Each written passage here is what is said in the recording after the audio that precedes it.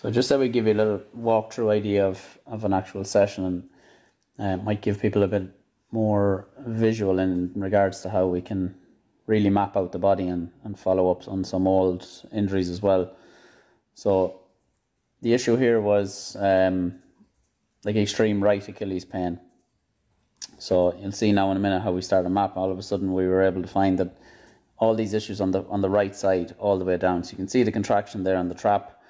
I'm also working on an old trigger point in regards to some issues. So there was a scar also on the same side, but the hamstring, medial hamstring would have been operating extremely short and tight on that side as well. So that's also going to pull. But this trap here was nearly more important, because the higher we go to the base of the skull, the more sensory input there's going to be.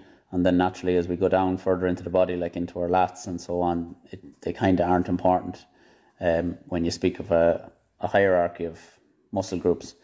So we know the brain obviously controls everything. So after all, you know, when we come down along here now, we can see this scar.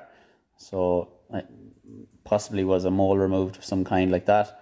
But it was that same side, so we actually had to work all the way through. And something you'd often see is we're very obsessed with the base of the skull, the jaws, making sure that everything there is firing, as that has a massive impact. And it's often the reason why a lot of the typical treatments won't work when people have been repeatedly getting various shockwave therapy and needling and cupping to the actual affected area, in this case the Achilles.